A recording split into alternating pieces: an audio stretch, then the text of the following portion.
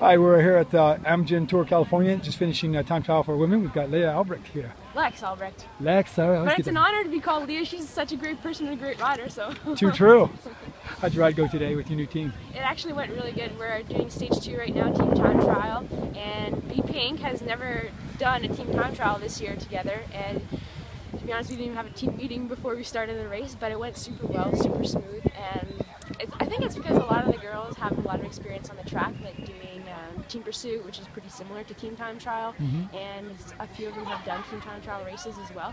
So it actually did go really smooth, and it's cool. It makes me feel good, you know.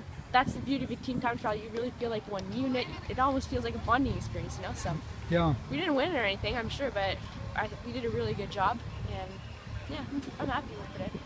Well, last year you and Leah were doing really well together on the same team. Yeah, we were doing really well together, and it's cool to see her doing so well on a European team as well. She signed overseas too, and it's really cool to see another Canadian representing our country doing so well in the bike races. How does it feel to be on this kind of dual team, American-Canadian team? This team is actually an Italian, B Pink is an Italian-based team, and I've been based in Italy for the most part at the beginning of the season, and I love the racing over in Europe. It's a lot different than racing in North America, and so I've done a bit of it every single year since I signed my first pro contract, and I just wanted to do more of it, so I'm really happy for this opportunity. But it's a lot different in a good way, and there are a lot of cultural differences too that I had to adapt to, but that's a good thing too, you know. I'm growing as not only an athlete but as an individual as well, so I'm really happy to have this opportunity.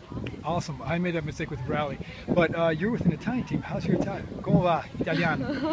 No parlo italiano. No, it's not that bad. Well, I can understand a lot more than I can speak. I'm still working on learning some words. Some of my teammates are teaching me some things, and I can understand a little bit because of the fact I can speak French, so they're both Latin-based languages, so I can pick up the gist of things.